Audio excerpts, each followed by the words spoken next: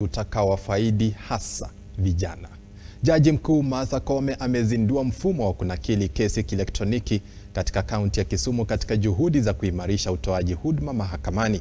Mfumo huu wa kielektroniki unapania kurahisisha uendeshaji wa kesi pamoja na kuhifadhi data au faili muhimu kuhusu kesi zilizoko mahakamani na kuzuia visa ambapo faili hizo hupotea kwa njia tatanishi na kuhujumu haki. Mfumo huo aidha unalenga kupunguza mrundiko wa kesi unaozidi kushuhudiwa kote nchini.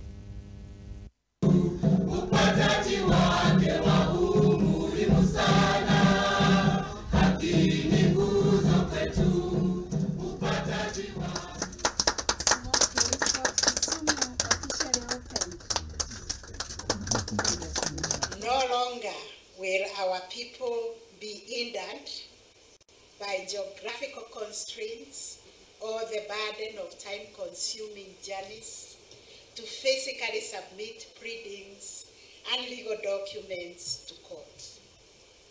The process will now be straightforward as a click of a button.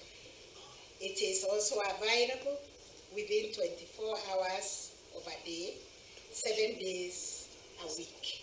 Those of you who also were there before will remember that stamp. You know, every document has to have a...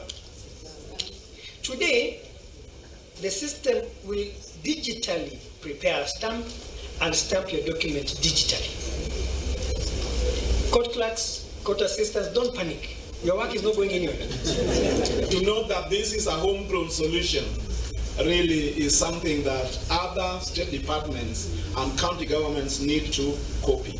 Ordinarily, people would want to outsource, and sometimes the outsourced, systems, because they are not homegrown, are not, realistic, and so they die somewhere in the course of implementation. Those who have been stigmatized by having to come to court, they are victims of violation, but they have to keep coming to court year in, year out.